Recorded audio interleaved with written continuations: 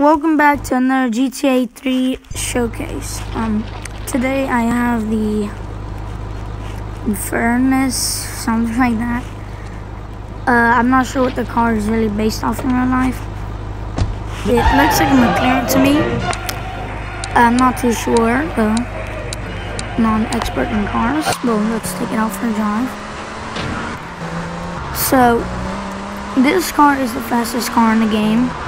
Except for Portland, Banshee is the fastest car, since there is no Infernus or Cheetah there. So the handling is okay, but it's not as good as the Dodge Viper, Banshee and Cheetah. But it's really fast, has good acceleration, and it has acceptable handling. Ooh, just hit that car head on. My bumper's messed up. Ooh, stay this way. Well, let's take this way too, since I have a little bit of traffic here. The brakes are also pretty good.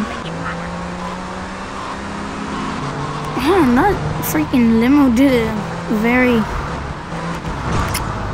sharp turn without turning its wheels. We're off-road.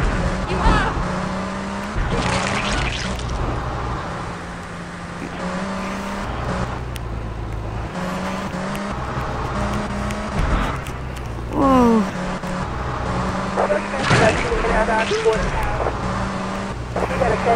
No police officer shows up in my garage trying to take me down.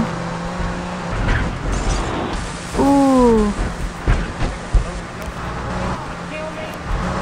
I think this car did worse than the Cheetah. Not too sure. Because looks like they did about the same. Probably the Stinger and Banshee were the best at going off-road. So there's my car. It doesn't have the hood. Lost on bumper, messed up rear bumper, and no doors. And well, I'll show you the engine, which pretty much looks all the same. But let's see if there's anything different about it. No, exactly the same. This one's the Rockstar logo right there. And well, I hope you guys enjoyed this video, and I'll see you on the next one.